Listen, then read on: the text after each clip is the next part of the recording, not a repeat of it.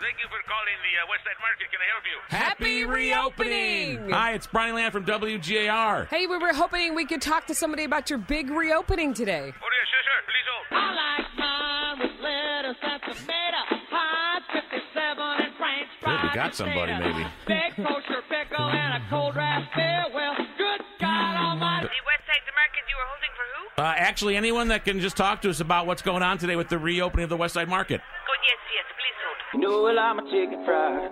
Oh, that sounds Cold good. beer on a Friday night. Westside Market, you still there?